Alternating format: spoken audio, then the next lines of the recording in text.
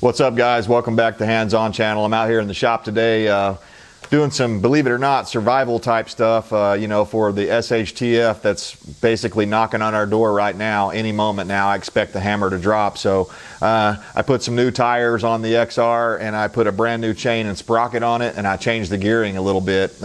Gave it a little taller rear sprocket and a little bit smaller front sprocket, and that made this bike just so much better as far as the takeoff speed, the power, the torque that you feel, that sort of stuff. But anyways, I was out here just kind of wrapping up and checking all my workout and everything, and I thought, you know, it'd be a good time to do a video and just kind of catch up with you guys. I've been busy because I've been working on this bike, and I didn't record any of it because, man, the tires took me forever to get on. So I'm glad I didn't try to record it. It took me like 3 or 4 hours to change the tires out because these new ones were so stiff. But anyways, I've been watching the news, and of course I've seen what's going on over in Afghanistan. I think it's atrocious. I've seen several things that are just making me shake my head. I'm just like, what in the hell is going on here? Who is controlling the asylum? Because apparently it's not Joe Biden. I mean, the guy, he can barely find his way into the White House. We saw that video. Hopefully you guys saw it. But last week, the Secret Service had to like point him how to get back into the White House. So, I mean, this is just freaking believably Orwellian, all the stuff we're seeing going on.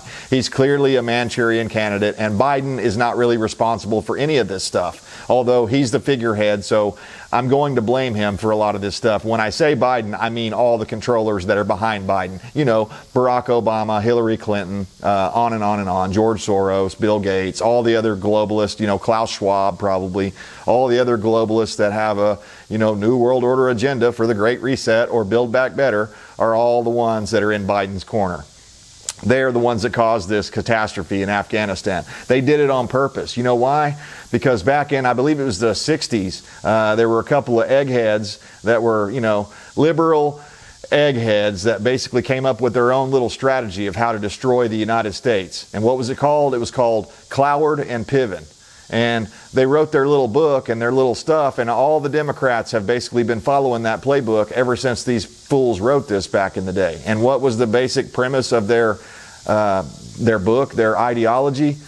It was overwhelm the system. So that's what they're doing in Afghanistan. That's what they're doing here in the United States of America. Everywhere you look, everything in the economy, everything, when you go buy gasoline or when you go buy bread or anything else that you need to sustain yourself, when we talk about property rights, all these other things that are going on right now that are under attack in the United States of America, gun rights, your God-given natural rights are being attacked on a daily basis.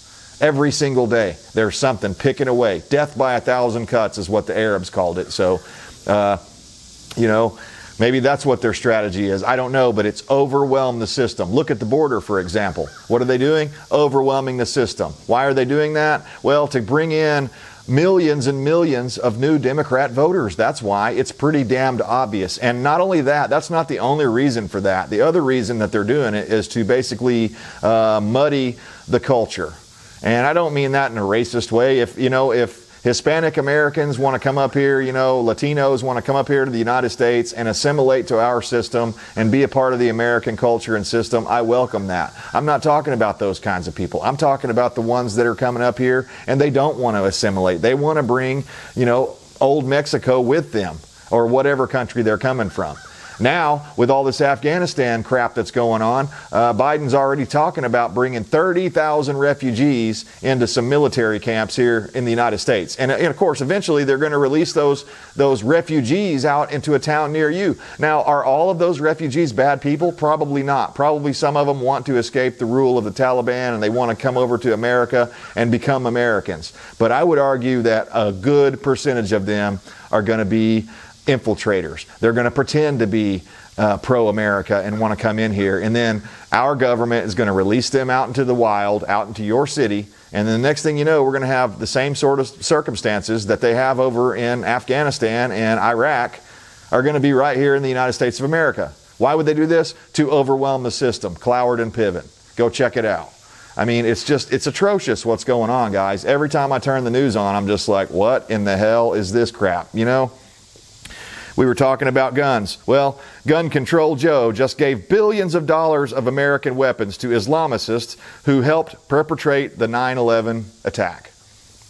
So, billions and billions of dollars worth of not only, M16s and who knows what else, M60s, all kinds of stuff, probably high power sniper rifles, all sorts of stuff that we just left behind because some bureaucrat decided it'd be cheaper to do that than to bring the stuff home. They left military vehicles. I don't think they left any tanks or anything big like that, but they gave them airplanes and set up an air force for them. So, I mean, the Taliban now has an air force sponsored by the United States of America. They now have weapons and military vehicles sponsored by your taxpayer dollars, my taxpayer dollars. And if you're not pissed off about this, then your blood isn't red, I guess. Because, I don't know what planet you can be from and not look at this stuff and be pissed off.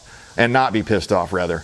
I saw a thing on here, 70% of voters disagree with Biden's pullout strategy, where we basically just left. I mean, it's atrocious. 10 to 40,000 Americans. We're not talking about Afghanis. We're talking about American contractors and their families that were over there and were promised when they went over there that, oh yeah, we'll keep you safe. Yeah, we'll keep you in the green zone where there's nothing going on. You'll be protected by us to some degree.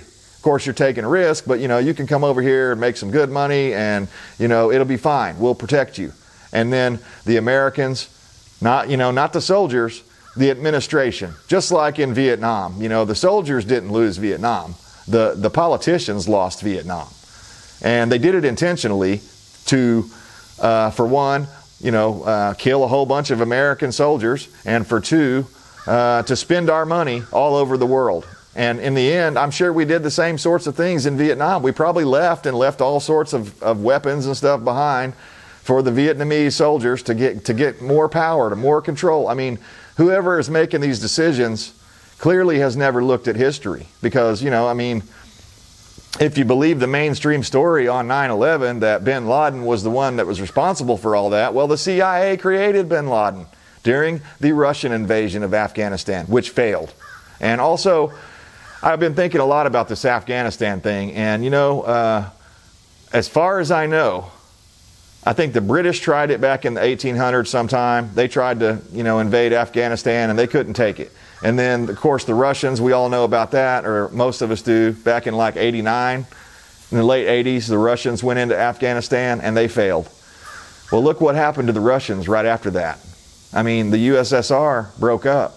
Now, was that the only contributing factor that caused the breakup of the USSR? No, it wasn't, but it was a major contributing factor. I mean, you can look at the Roman Empire, for example. One of the reasons that Rome fell was because they had spread themselves out so thin that no one was really around to protect the capital of Rome anymore. And also, the Romans learned a thing that, basically as you conquer these other places, you can't change them culturally.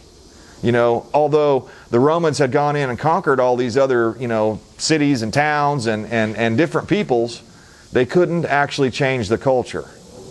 And that's what we've got going on between the difference between the Afghanistan people and the Americans. I mean, I was talking with my wife about this last night. I mean, these poor people over there, and I do feel sorry for them, but it doesn't mean I want us to send our people over there to bail them out of trouble. I want them to stand up for liberty on their own. Maybe if we could encourage that instead of going in and basically acting like little mini dictators ourselves, the way we go in and we occupy a place for over 20 years. Instead of doing that, maybe we should have tried to figure out a way to make the Afghanistani people want freedom and fight for freedom, because that's what it's going to take. You can't have an outsider. It's just like that old thing, you can't help somebody that doesn't want to help themselves. That's the best way I can describe it, on a person-to-person level. If you've ever tried to help somebody and they're just incapable of receiving help, let's just put it that way. That's the nicest way I can put it. And I think these Afghanis and a lot of people in the Middle East are like this. They have been brainwashed by the Quran and by Sharia law and by Taliban and Al-Qaeda and any number of Hezbollah and any number of other, radical Islamicist little mini dictators, basically, is what they are. Warlords is what they are. They have a warlord society. And Here comes, you know, Uncle Sam. We're going to come in there and save them. And, you know, people are trying to point blame around. And clearly the blame all goes on Joe Biden's shoulders for this, the way things are going down right now. The reason that there's 10,000 to 40,000 Americans still left in there in Afghanistan that can't get out, can't get to the airport. He told them they're on their own. The reason that is because Biden pulled out before, you know, he didn't have a strategy in place. You know, one of the generals told him they recommended keeping like 2,500 troops in Afghanistan just to keep things stable until the new government could kind of get control of everything. But no, Biden pulled out instantly. And the withdrawal, I mean, I'm sure you guys have seen it. The pictures of people clinging to the landing gear and, you know, the two bodies flying out of the air because they tried to hang on. I mean, that stuff is heart-wrenching, man. I mean, it's horrible. All those people on the runways, you know, the massive traffic jams. What I want you guys to take away from Afghanistan is while they are a warlord society, and they're a lot different than us culturally, obviously, and I would argue that our cultures are incapable, you know, it's like oil and water. We can't really mix those cultures, because if someone is a true Islamicist, they believe that, you know, they should kill the infidels. That's their basic belief, you know, that death to the infidels, you know. And that reminds me, there was some, I don't know, CNN, MSM reporter, and she was standing there saying, oh yeah, they're yelling death to America, but they seem mostly friendly. I mean, if that doesn't exemplify last summer when reporters were standing in front of burning buildings where people were being beaten up behind them, and they said, oh well, it's a mostly peaceful protest. I mean, clearly, guys, this is propaganda on such a level that, I mean, I can barely keep up with it. So that's why I haven't said anything for like the last 7 days. I've just been absorbing this stuff going, okay, I see how this is going to be. But the lesson from Afghanistan is, don't think we're insulated from something like that happening here in the United States, because we're not. We are not. Maybe 5 years ago we were, but we're not anymore, because I mean, I can just feel it when I go out and I'm dealing with other people, especially people on the left. I mean, they're again, it's like oil and water. We're so different that there is no common ground anymore. We're essentially like the American relationship with the Islamicists around the world. You know, that, yeah, they'll give you lip service and they'll tell you they're going to do all these things and let your people out. And meanwhile, they'll blockade the airport so your people can't get out. And Biden, I mean, my God, the guy is acting like he can trust the new Taliban government. I mean, oh yeah, they say they're going to let people out. Yeah. I mean, I don't know what in the world this guy's thinking, unless he's trying to get 40,000 more Americans killed and just, again, overwhelm the system. This is a catastrophe for the United States military. And part of the reason why is because, part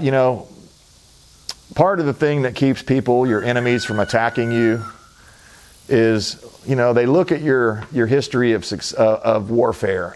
They look at your history of successes and failures. Arguably, the Americans haven't won a war since World War II. Everything else has been lost by the politicians in charge. So Biden armed the Taliban. They've got an air force. All of those troops that he was bragging about just a week ago, and how this would never happen, it happened. Over 70% of the voters have turned on Biden. Supposedly his approval rating is finally below 50%. And I'm shaking my head going, how was it ever above 2 or 3% to begin with? That tells me everything I need to know about the people that do polls. So, guys, we're in a world of trouble here. And, I've tried to tell you about, private property rights and stuff like that, and how important that is, and prepping up now, stocking up now, buying land, buying the things, the tools that you're going to need to survive in the SHTF. That is, it's inevitable now. There is no if it's going to come anymore. It's a matter of when it's going to come. So, guys, I hope you're stocking up. I hope you're prepared.